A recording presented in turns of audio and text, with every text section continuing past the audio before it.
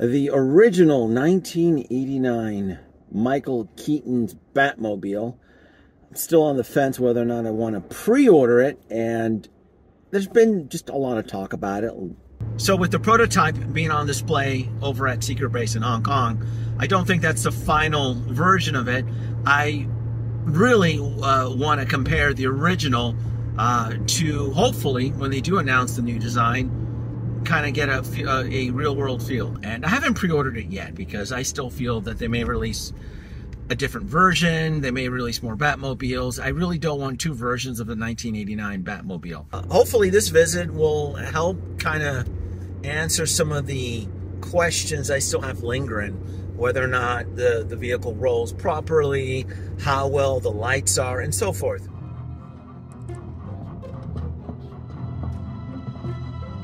Odin's treasures. Fake. Most of the stuff in here is fake. Weak. Smaller than I thought it would be. That's not bad.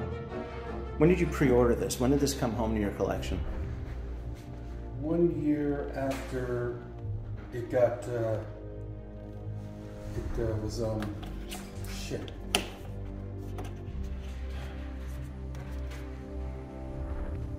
After it waitlisted on the sideshow. That's what it was. Yeah, 1 year after I got this on the secondary market. Ah, okay. So you did not pre-order it through Sideshow? No. I got this one off Evil Bay. But it was brand new, never opened. How do you open the gas cap on? It doesn't? Does the new one? Does the gas cap? I think it does, doesn't it? No? I didn't see it. Not in the photos. All right, I gotta fact check that during my read. Yeah, so from my point of view, it does not look bright.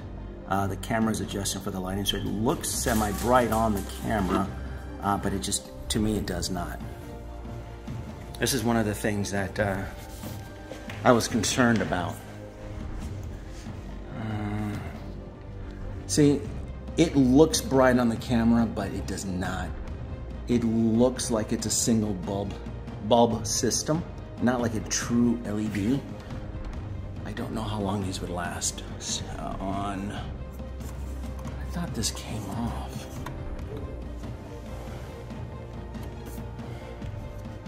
Did you? You know what? You just answered one of my questions here. So I'm assuming that the scratches it's you, right? I thought this was molded in solid black polymer plastic, but this now signifies that it was painted by Hot Toys. So not critiquing your scratch, it answers my question that, because I thought this was just solid black and it was never actually touched by paint. Yeah, I had this in my office. Okay. For about 5 years, and it was like, and I guess it must have rubbed against the wall.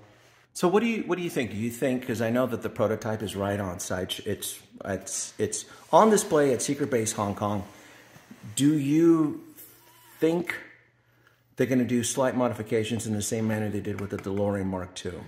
Yeah, I think so. Like, at least looking from the photos, like there seems to be a little bit more paint application on the mechanical parts that stick out.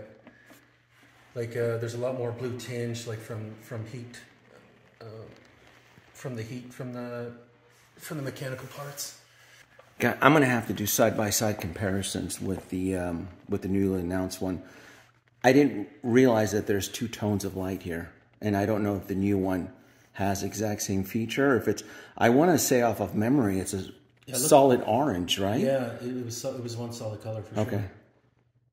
And let me see if I can adjust the. You can kind of see. So what I'm adjusting the aperture, because it looks like just how you explained it's bulbs. It's not maybe.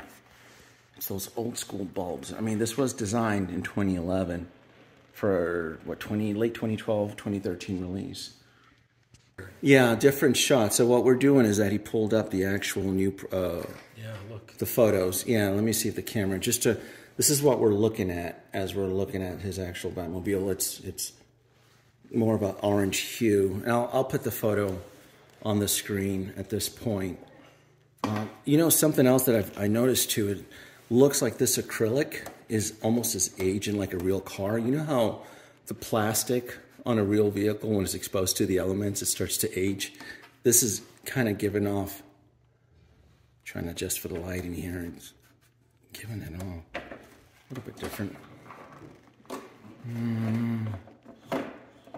All right, so both wheels do turn. They're on the... And then...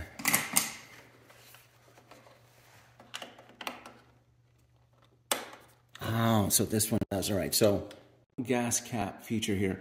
So I was curious about the gas cap because when they finally finalized the design on the Batmobile, and if I decide to get the 89, or like I had mentioned before, if they do like an afterlife version where it's 35 years old and it's weathered or beat down, or if they don't, I'll settle for the 89 Batmobile. And my plan was that it runs on 3 AA batteries, and I would drill through the gas cap, and I would turn this into a USB plug where I'd actually have the cable plugged in right here, and it would keep the Batmobile powered on continuously, like all of my 1/6 scale vehicles right now. All right, so this one does have the wheel locks. I don't know if the camera can pick it up because I don't want to, but you can kind of see. You do have to remove those little red tabs on there to keep to actually let the wheels move. So that's pretty cool. And you have the base underneath there. Oh, it's heavy. I think it's 18 pounds. So you have the Michael Keaton's Batman from 92, from Batman Returns. Have you ever attempted to actually put him inside the vehicle? Yeah, I have. You got to be careful with it because like the gauntlets are super, the sharp edges on the gauntlets, they'll break off really easy. And the ears can clip on the top of that when you get in there. But the problem is like with the bat suit, it's just not made to bend and sit in there properly. So he can't sit properly. So it's more like, he's more like leaning back, you know, into it with his butt not on the seat to be able to actually get him in there. I gotta say, this is cool. It's different to talk about it on live streams and discuss its future and then the announcement, but to actually see an 89 one and just interact with it and play with it, it does look fun. So I gotta say, I'm pretty sold on this thing. And yeah, the only modifications I would probably do would be, I would want mine lit all the time. If I'm gonna dedicate space to a vehicle of this size inside a module case, it has to look alive. And the fact that, oh, there's 2 gas ports here. I didn't even notice that. So maybe one is sealed and one opens up. I never noticed. I never knew that.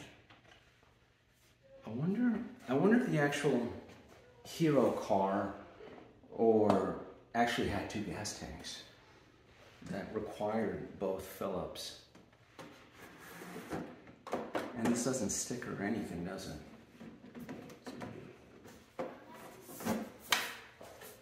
This is nice. Having the privilege to look at one of these in person, it really does make a difference in determining whether or not you want something of this size in your collection. This is fun. And I had seen this in his collection years ago, but I try as a collector never to look back. I'm like, fine, it's expensive. I'm not going to go backwards. But now that the opportunity has been presented, now I look at it with completely different eyes, because now I have an affordable retail opportunity to buy it, and you got to plan for this shit, folks.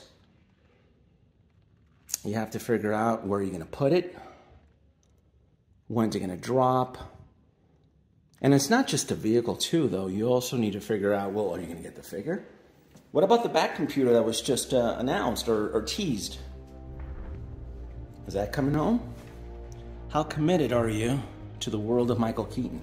Because let's not forget though, in the Flashpoint trailer, we did see Ben Affleck, and he could probably be getting his own Hot Toys figure too. So, does the trunk open up at all or no? Yeah, that's where the battery is. Oh, let's see, take a look here. Oh, you can hide a lot of stuff back here.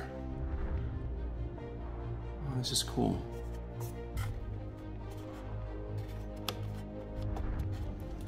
That is neat. Put Vicky Vale back there. Kidnap her. This is nice. Yeah, this is definitely one for the books here. I like this. This is cool.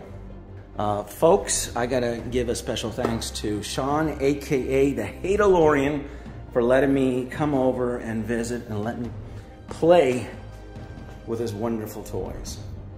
Glad to have you over to visit and check out my collection.